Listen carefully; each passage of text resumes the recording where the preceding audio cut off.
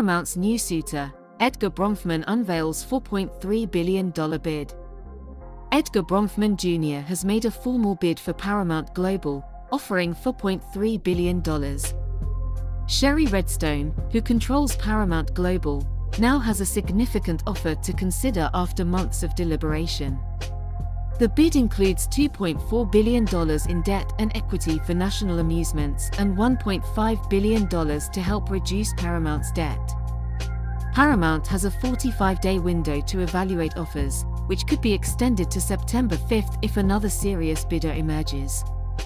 Bronfman, known for his eclectic Hollywood career, has held various executive roles and produced features, including work with Celine Dion and Donna Summers.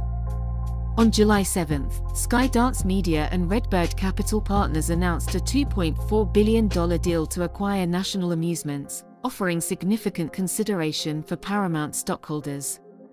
David Ellison, backed by his father's vast fortune, seems well-positioned in a potential bidding war, with Larry Ellison worth $152 billion.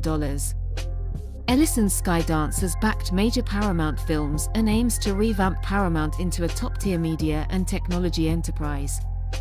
Paramount, led by Brian Robbins, Chris McCarthy, and George Cheeks, is undergoing a significant restructuring to cut costs by $500 million annually. The restructuring includes a 15% reduction in the US-based workforce, affecting marketing, communications, finance, legal, and technology sectors.